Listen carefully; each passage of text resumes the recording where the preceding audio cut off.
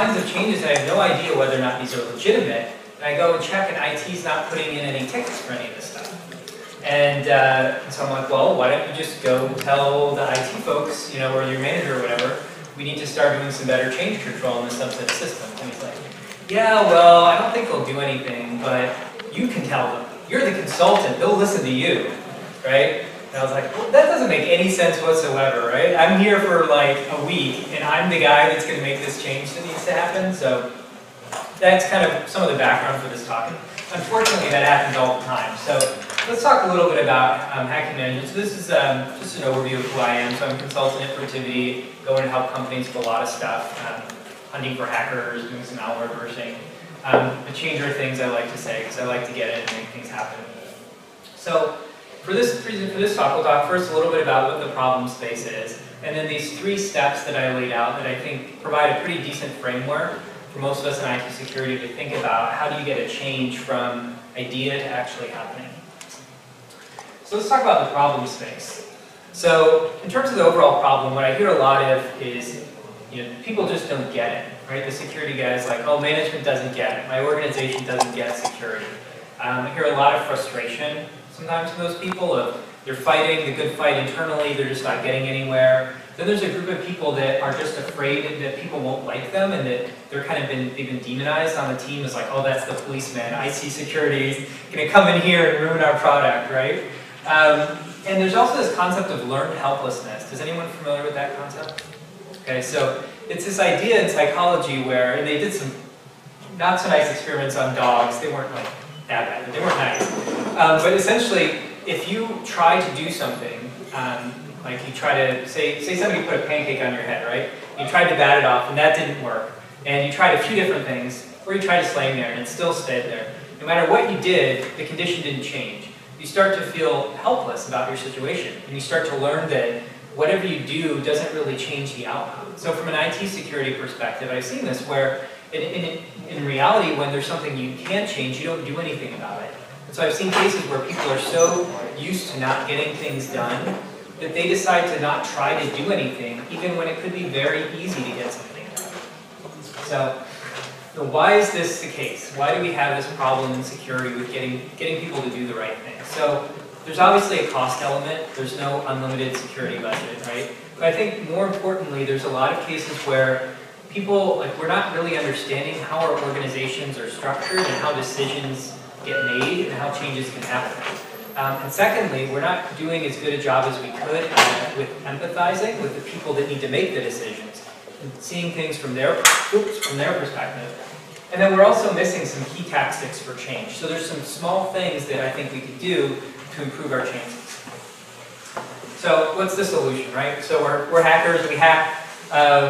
How can we approach this that way? So the solution is, what I want to talk about is, 1, doing some recon, right? Like in any pen test, recon the environment. 2, find the vulns. Well, let's call this empathy, right? Or empathize with folks. And then 3, actually do the exploit. But in this case, we'll talk about it as we're going to enable change. And the reason why I did these strike-throughs is, you know, I've given this talk a few times, and I don't want us to think about this purely from a hacking perspective, because I think it's a very short-term view and it can miss the point. And a lot of you are familiar with the concept of social engineering. This isn't social engineering. I think if you try to do the social engineering route exclusively, you're going to end up burning some bridges when people figure things out. So I'd really encourage you to think about this as empathizing with people and as enabling change rather than trying to get in and social engineer them. So let's talk about recon.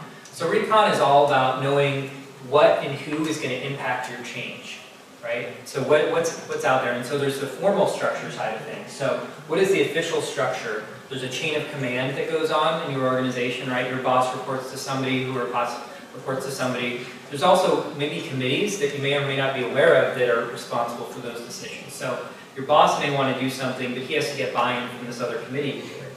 And then there's budget approval processes. And that's not just your own boss's budget approval process, but there's organizational-wide dependencies. So this budget goes into that budget, which then goes on this budget cycle. So there's a lot of complexity here that it's important to understand if you're going to start trying to get a change through what that background is. So as part of your recon, getting a good sense of this. Then there's, of course, the unofficial structure. So who's liked in the organization? right? Who seems to be a pretty popular person? Who are some trusted advisors or influencers? So maybe you know, even though it's not in the official chain of command, the CIO really respects the opinion of this project manager. So if you got that project manager to buy into your idea, things would go more smoothly. And then there's a social aspect, so just who has beers with you. So when you're doing your recon in your organization, trying to get a sense of this will help increase the chances of your change being successful. And then of course there's the environment that your company's in. So there's the financial side. Is your company doing really well financially, in which case asking for money is not a big a deal as it could be? Or things going really poorly, in which case you really are going to have an uphill struggle asking for additional dollars. Are there new products or initiatives coming out? If everyone's gearing towards this Q3 launch of this big, huge new thing, maybe it's better that you try your idea in Q4 instead of in Q3. Are there new regulations going on? So if you kept abreast of what's going on in the regulatory environment, things that you could maybe help your cause. You could point to and say, hey, did you see this new guidance that came out that said that we should be doing this? My idea supports that guidance in these ways. And then of course there's things like news of breaches that can happen. So these are things that are outside your environment that you should stay on top of because it's going to impact how successful your change is going to be. So secondly is empathizing. So empathizing is really about getting into the heads of the decision makers, understanding what makes them tick. And so from that perspective, when you're thinking about, you've mapped out the chain of command, you picked a person. So in that person, what is their factual background? So what's their work history? Where did they get their education? What groups are they a part of? So help you understand their perspective and who they are and figure out where they're coming from on things. So next is motivation. So does anyone know who this fine gentleman is? Vanilla Ice. Vanilla Ice, that's right, the lyrical poet. Could be somebody's role model, right? So it's important to understand who are the role models involved, who do people look up to, what's this person's bonus structure, right? That's a very personal thing, but it should be available. That type of knowledge you can find out in your organization. Are they bonus based on they need to complete these 4 projects in fiscal year 2015? Or is it their bonus based on the amount of budget reduction they do? By understanding these things, you can help learn about their motivation. Also career ambitions. So is this somebody that's just kind of happy where they are, they don't want to rock the boat, they don't want to make any waves? Or is this somebody that's really going after that next position and they want something, maybe your idea, they can latch on to show that they're being proactive? And then finally, any existing really present challenges or priorities. So what's on their plate for this year? What are some things that management has come to them with to say, we need to do this year? And then there's some hopes and dreams, or fears and dreams, rather. So this is the idea of, we have Dr. Freud up here. This is getting into some more fundamental emotional things, but what keeps this person up at night? What are they afraid of? What's their worst nightmare? And conversely, what would make them a hero? What's going to make them look really good to their peers? And are they the type of person that tends to make decisions more based out of fear or based out of hope, right? So is this, when they're making decisions about things, are you going to position this more on, this is going to reduce the risk of this bad thing occurring, or this is going to enable us to do all these new things? And people make decisions in different manners depending on the situation, but it's important you have a sense of this so that you can leverage it in your communication. So how do they make decisions is another one. Right? So what is their approach? Based on what you've seen in the past, what is their approach to making decisions? Are they more of an emotional decision maker where they come out of the RFP process and they're like, yeah, but I really like that guy, that SE or that person, I really trusted him. Or are they more logical? Like, well, I looked at the feature set and did this spreadsheet matrix and put these multipliers and this is the outcome, right?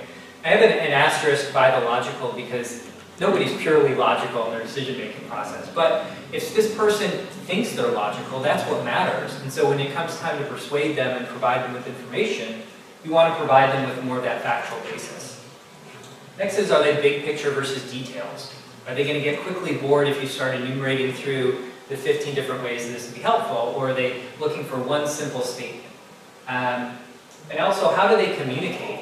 So are they visual? Are they more physical? So does this person say things like, do you see what I'm saying all the time? Or do you hear what I'm saying? Or are they saying like, we need to stay grounded? Are they constantly making actions like this? That can give you clues into the type of communicator they are. So when you go to communicate your idea to them, if they're a visual person, it makes sense to do it in a visual manner. So last step, so enabling change. So you've looked at your organization overall, you've done your recon, you've learned about the people involved in the decision-making process so you can empathize with them. This is all about what's it going to take to make the change happen. So there are three main things you think about here. First is you're going to need to work the system for a lot of changes, unless it's a simple change. So this means that you're going to have to go up in the hierarchy, you're going to have to go down, talk to your peers. They sometimes call this socializing your idea.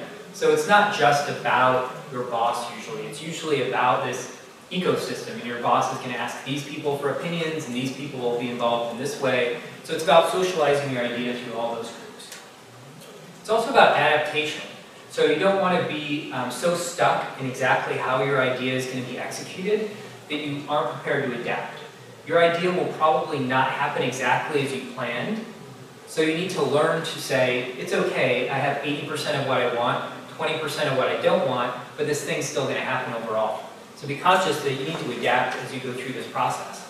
And then you also need to be persistent. A lot of people, I would say, give up too soon, especially when you're talking about things like budget cycles and funding. If you miss the budget window for that year, and there's no good exception process, no spare budget, it may be another year before your change can get implemented. You just have to be persistent and wait through it. A lot of these changes, some of them may even take years, so you can't expect that you're going to go in and get something done, in 1 week or a month.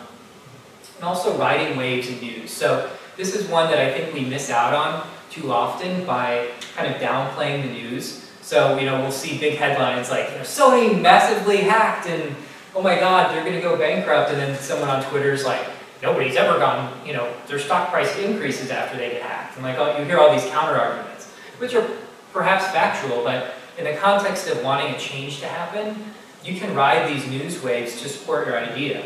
So you don't want to be the person that's constantly missing that opportunity because you want to downplay everything. In some cases, you may want to ride along with that. So, does anyone know who this guy is here? Billy Idol, that's right. I thought this picture is pretty interesting. It's like, is he going to claw me or hit me? It's full of surprises. So, features versus benefits. So, when you're communicating with people, you want to talk in terms of benefits to them. So, you may have an idea or a change that has a set of features. So an example, a web application firewall, right? You might have, it handles this many transactions per second, it handles, 8 of the OWASP top 10, it has this, it has this, it has that. For the person that you're talking to, those are all features. That says nothing about how it's going to benefit them.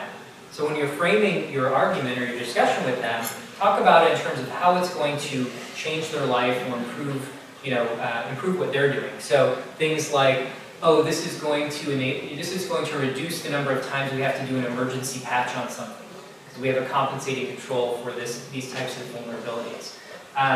This is going to lower our overall cost if you look at it this way. So again, going back to those motivators, how can you put things in terms of benefits to them as opposed to thinking about just the technical features that this thing has. Also speaking their language, which we talked about, if they're a visual person, speak to them in those terms. And finally, incorporating their ideas. So this is a great technique that a lot of us miss out on, and that is, people, when you talk to them, it's not a one-way street. They're going to come back with, hey, what if it, can it do this, or what if we did that? And you should really look at those as opportunities and try to incorporate their idea, even if it's kind of crappy idea, may not be the best. If it's not going to change the overall thing, think about incorporating it, because then you've just changed something from your idea to their idea and your idea, right? And so the more people that you engage with, you can kind of get their buy-in, their piece of it onto it. All of a sudden, it's all of your ideas instead of just one person. And finally, making action easy. So this is about, when it comes for the actual change, you want to be 2 steps ahead. So if you know, for example, that once you get approval from your boss, you need to go out and get a PO from this company, already have that lined up. You don't want to be in a position where it's hurry up and wait. So you try to get this thing done, and you're like, oh crap, we need to schedule a sizing thing with the vendor, and that's going to take a month to schedule. So you want to try to be 2 steps ahead always. Another successful technique for making it easier is doing people's work for them. So if you know, for example, that your boss has to fill out this RFQ form and fill out this, this change request or something like that, offer to do that on their behalf. Or if there's other stakeholders that have to do things, offer to pitch in and help with that. It makes it a lot easier to say yes if you know there's no additional work for you. And then the last one, which is a super powerful technique, is the idea of doing just a trial or a pilot. So for your idea, if it's a big change, you may not be able to get people to bite off right off the bat, but what if it's not they need to sign off on, 300K worth of expend? What if it's, hey, let's try this in this one place, and if it works as well as we think it will, then we can roll it out everywhere else. So it just doesn't have to be a product. It can be an idea or a process or whatever. Try it small. It reduces the risk for them to say yes, and it makes it super easy.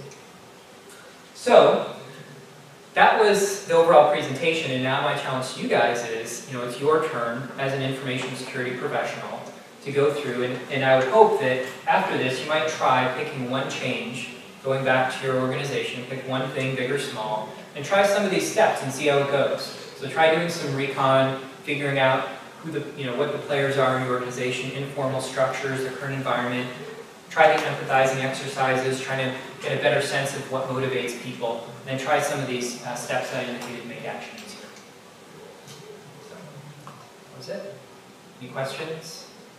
Comments? Well, there I am on Twitter.